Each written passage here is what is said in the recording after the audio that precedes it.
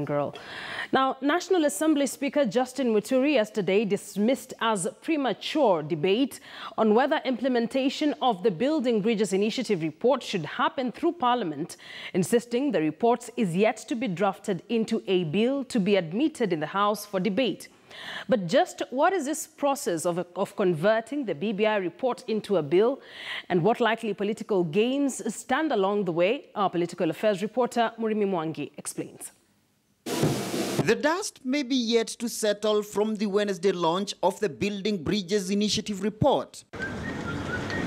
But in a surprise turn of events, National Assembly Speaker Justin Muturi could as well have just extinguished debate on the need for urgency of Parliament to take over implementation of this document. We cannot receive it or even claim to receive it, because it is not ours.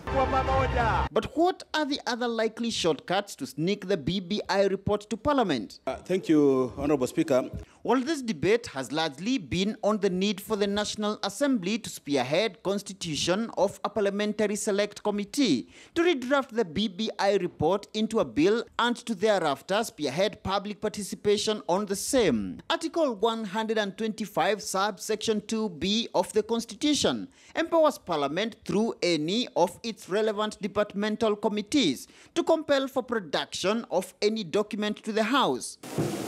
In the context of the BBI report, analysts argue that any member can put a request directly to the office of the President for tabling of the raw BBI report or its equivalent draft bill, or to the Attorney General, who by law is the President's chief legal advisor and whose state law office drafts government-sponsored bills.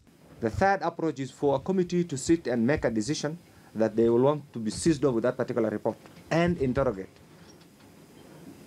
The third is for the government now, through the Attorney General or the Minister, to have the same report sent to the House. There was a failure on the part of the task force, because on handing over its report, it became functus official. It has no entry route into Parliament. It has no entry route to the popular initiative in any form. Because, one, they have not introduced a bill. My committee, which is Justice and Legal Affairs Committee, to deal with it, or we have the COIC, that is a committee on implementation of the Constitution, or we can combine all these,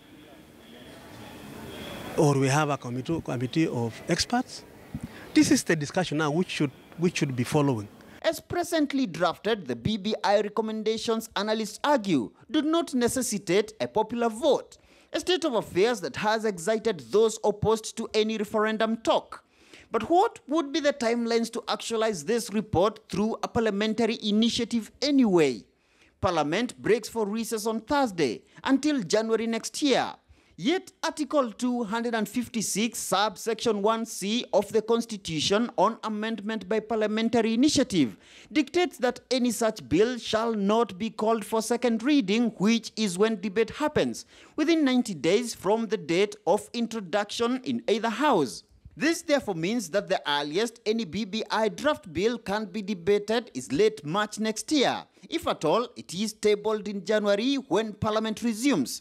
Such a bill can only pass by a vote of 233 of the 349 members of the National Assembly before its transmission to the Senate, where pursuant to the 90 days procedure, can only be debated earliest late June and can only pass with the okay from 24 county delegations. It's important to correct the narratives that are being bandied around, both in a parliamentary initiative and in a popular initiative. Parliament is going to play a role. But in the case of parliamentary initiative, it plays a role in advance. In the case of a popular initiative, Parliament plays a role at the tail end. A determination has to be made by the Speaker and the legal team. Which of these, again, requires a referendum, and which of these requires just a parliamentary two-thirds majority. So once this is done, I don't see the hula blue. This is easy. The taxpayers have already spent a lot of money. The expectations are high. As it is now, even if there are those proposals in the report, they have not been reduced into anything that one can talk about legislation. But with the raging high-octane Kenyatta succession politics, Parliament, the political engine for State House contenders, remains on the spotlight.